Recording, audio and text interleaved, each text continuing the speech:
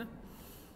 So according to Dalton atomic theory, all matter whether in element and compound or mixture composed of small particles called atoms. Okay, that this thing I many time I told you this thing. ठीक है, कि जो atom, Dalton क्या कहते हैं कि दुनिया की हर एक चीज किससे बनी हुई है? किससे बनी हुई है? एटम से बनी हुई है. दुनिया की हर एक चीज किससे बनी हुई है? एटम से बनी हुई है. तो अब एटम के बारे में कुछ बहुत इंपॉर्टेंट पॉइंट्स साइंटिस्ट डॉल्टन्स ने जो है वो दिए थे, उनको हम एक एक करके लिखेंगे, समझेंगे. तो जो फर्स्ट पॉइंट बच्चों वो कह रहे हैं, that is all matter is made up of very tiny particles called atoms. Okay, so I think what you can do, you can just write Dalton atomic theory and straight away you can write the postulates. Okay, the postulates जो लिखा है ना, postulate, तो postulate of this theory, ठीक है, postulate of this theory से शुरू करो और फर्स्ट पॉइंट हो जाएगा all matter is made up of very tiny particles called atoms. ये फर्स्ट पॉइंट आप लोग अपने रजिस्टर में सब लिखना शुरू करो. ठीक है, just right this first point on your chemistry copy.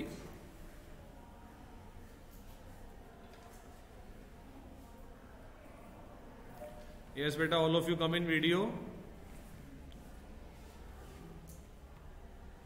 Now second point is atoms are indivisible particles which cannot be created or destroyed in a chemical reaction.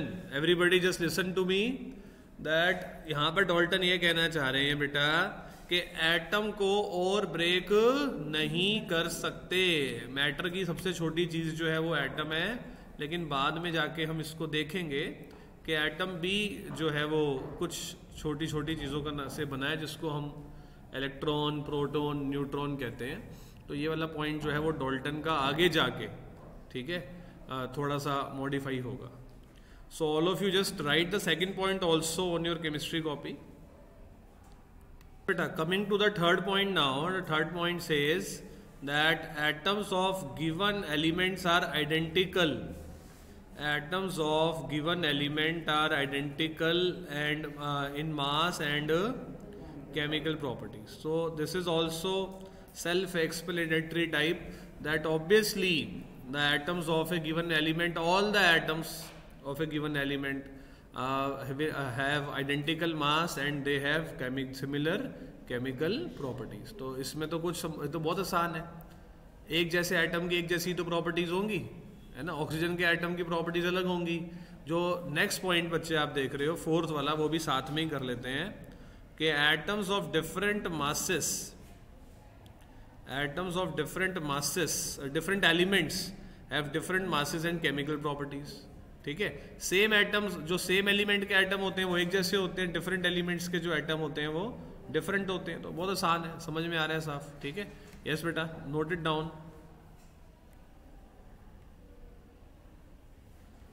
Yes बेटा, अब मैं फिफ्थ पॉइंट पर आ रहा हूँ. फिफ्थ पॉइंट देखते हैं जरा, एक बार आ जाओ. तो फिफ्थ पॉइंट कहता है atoms combine in the ratio of small whole numbers to form compound. अब इसका मतलब क्या, मैं आपको समझाता हूँ.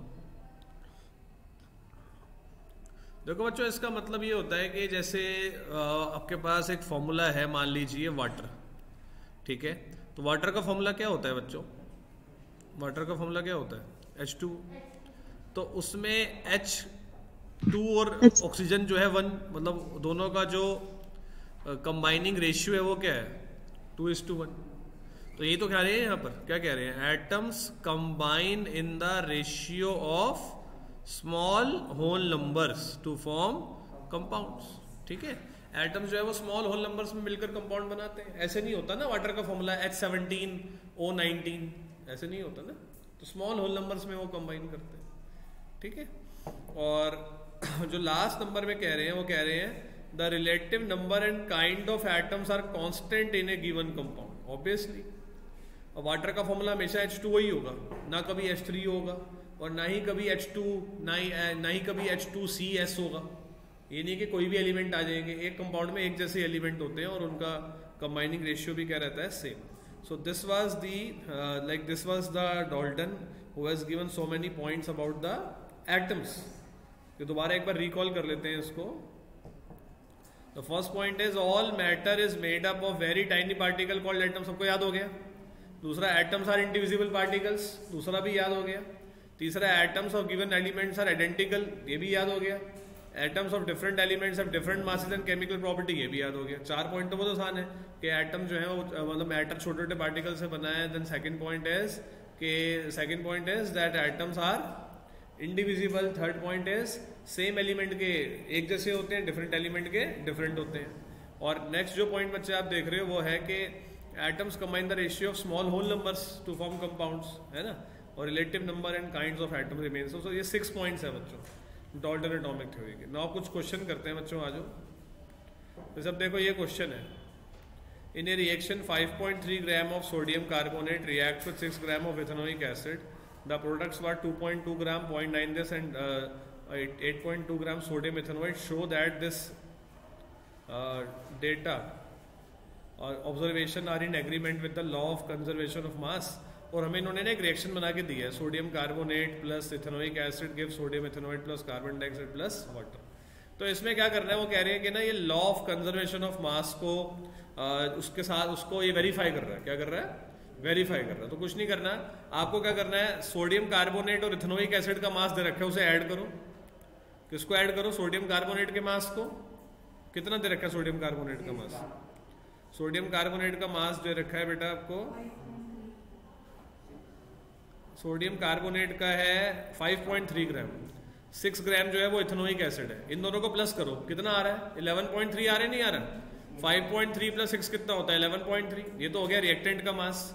अब प्रोडक्ट को प्लस करो, 2.2 प्लस 8.2 प्लस 0.9 प्लस करो, 2.2 प्लस 0.9 बन जाएगा 3.1, और 3.1 प्लस 8.2 भी 11.3 ही बन रहा है।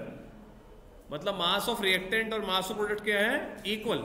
Mass of reactant and mass of product क्या है? इक्वल। इसका मतलब ये लॉ ऑफ कंजर्वेशन को क्या कर रहा है? वेरीफाई कर रहा है, इलस्ट्रेट कर रहा है। ठीक है, तो इस तरह से बच्चे इसको करेंगे। सोडियम कार्बोनेट, ठीक है ना, sodium carbonate plus ethanoic acid will give you sodium ethanoate plus carbon dioxide plus water। ठीक है ना, तो सोडियम कार्बोनेट का मास कितना है बेटा? It is 5.3। ठीक है, इसको सॉल्व करो सारे। 5.3 प्लस इथेनोइक एसिड का कितना है? 6 ग्राम। तो और सोडियम इथेनोइड का कितना था? सोडियम इथेनोइड का कितना था? 8.2 ग्राम। ठीक है ना, 8.2 ग्राम प्लस CO2 का कितना है?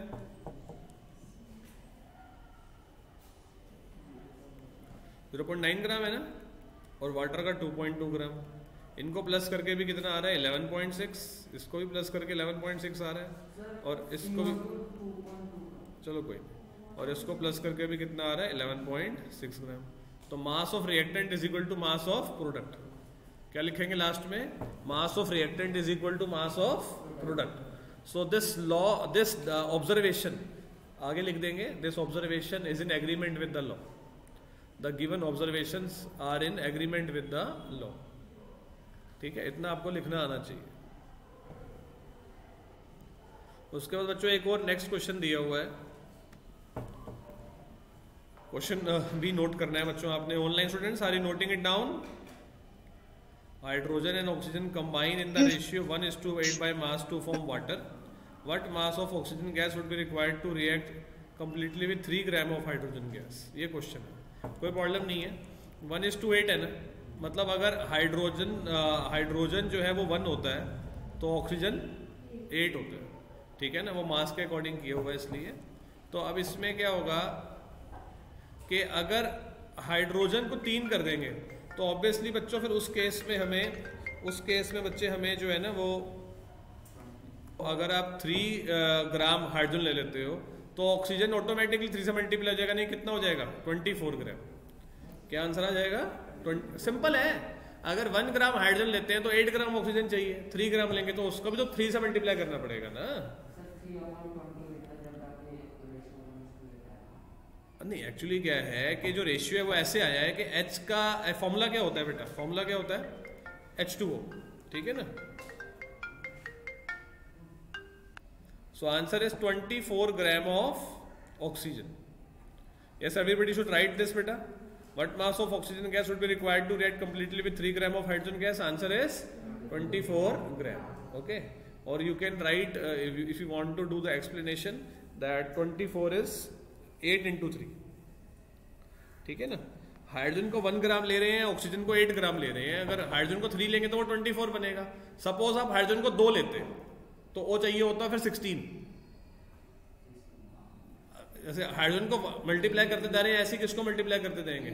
ऑक्सीजन को ही मल्टीप्लाई करते हैं। सपोज 4 लेते हाइड्रोजन तो वो 32 लेते।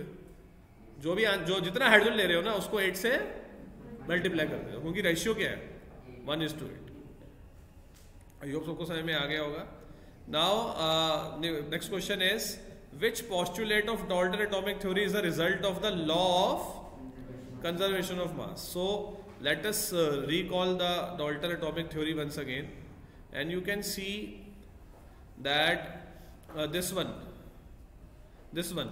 atoms are indivisible particle which cannot be created or destroyed in a chemical reaction। Actually क्या होता है बेटा, वो कहते हैं कि जब रिएक्शन होता है तो एटम ना नया बनता है ना ही टूटता है। तो जितना रिएक्टेंट के अंदर एटम है उतने ही प्रोडक्ट के अंदर एटम है। जब रिएक्शन में टूटेगा ही नहीं तो जितने रिएक्टेंट में उतने ही प्रोडक्ट में।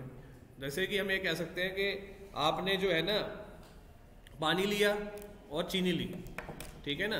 पानी 100 ग्राम, चीनी 5 ग्राम, कितना हो गया 105। अलग अलग लिए पहले अलग अलग लिए।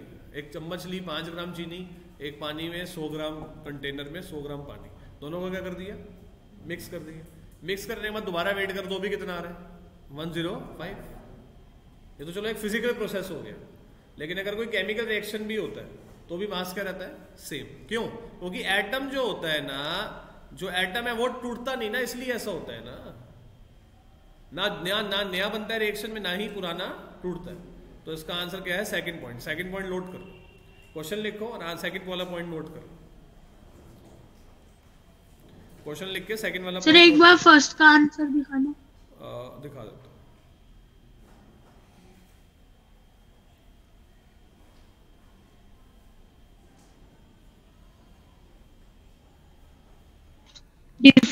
Which postulate of Dalton's atomic theory can explain the law of definite proportion? Okay, so in this question beta Dalton atomic theory can explain the law of definite proportion। अब definite proportion का जो law है ना वो ये कहता है कि जब एटम्स जुड़ते हैं तो वो सिंपल रेशियो में जुड़ते हैं। जब एटम्स कंबाइन होते हैं तो वो सिंपल रेशियो में कंबाइन होते हैं। देखो सामने ही लॉ है और सामने ही उसका आंसर है। अगर आप देखोगे ना पॉइंट नंबर जो है ये वाला 5th वाला पॉइंट, और उसी के सामने स्टेटमेंट भी है, वो सेम जैसे नहीं लग रही? देखो आपको कि इन a chemical substance the element are always present in a definite proportion by mass. यहां पर भी यही बात हो रही है कि atom combine the ratio of small whole number two form compounds. वो रेशियो आ रहा है, यहां पर प्रोपोर्शन आ रहा है। रेशियो प्रोपोर्शन एक जैसी तो बात होती है। तो इसका आंसर ना ये है 5th पॉइंट कि element combine in A ratio of small whole numbers to form compound, ठीक है ना। वैसे तो 6 पॉइंट भी ऑलमोस्ट 5th और 6th दोनों आ सकते हैं इसके अंदर, लेकिन 5th ज्यादा वो रहेगा, ठीक है।